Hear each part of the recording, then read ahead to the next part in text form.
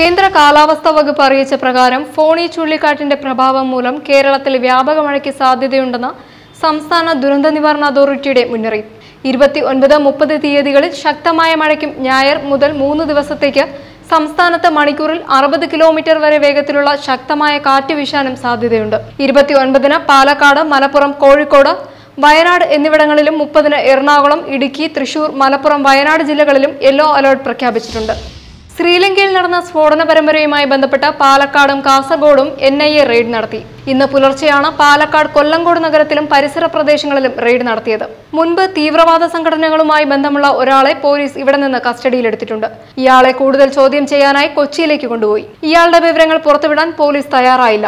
കാസർഗോഡ് വിദ്യാനഗർ സ്വദേശികളായ 2 പേരുടെ വീടുകളിലാണ് റെയ്ഡ് നടത്തിയത്. റെയ്ഡ് നടത്തിയ NIA സംഘം മൊബൈൽ ഫോണുകളടക്കം പിടിച്ചെടുത്തു.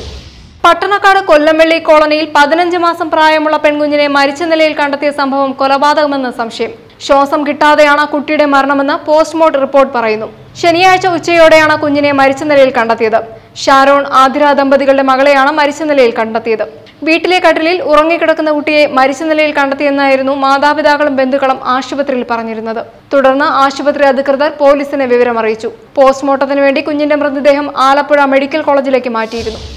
സിഡ്കോ മുൻ MD സജി ബഷീറിനെ പ്രോസിക്യൂട്ട് ചെയ്യാൻ അനുമതി.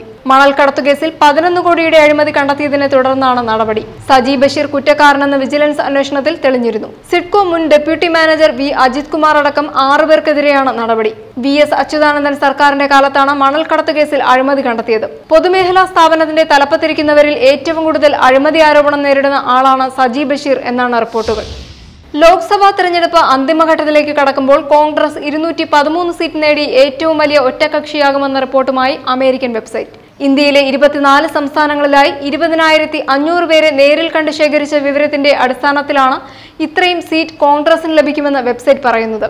BJPക്ക് 170 സീറ്റ് പറയുന്ന റിപ്പോർട്ട് മറ്റ് പ്രാദേശിക കക്ഷികളെല്ലാം കൂടി 160 സീറ്റ് നേടുമെന്നും പറയുന്നു. 39% വോട്ട് കോൺഗ്രസിനും 31% വോട്ട് BJPക്കുമാണ് റിപ്പോർട്ടിൽ പറയുന്നത്. മോദിയുടെ പ്രഭാവം മങ്ങുകയും രാഹുലിന്റെ ജനപ്രീതി വർദ്ധിക്കുന്നുവെന്നുമാണ് കണ്ടെത്തൽ.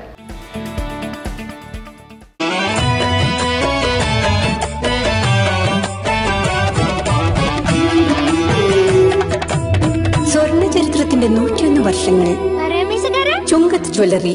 അനുഭവം, അതാണ് സത്യം.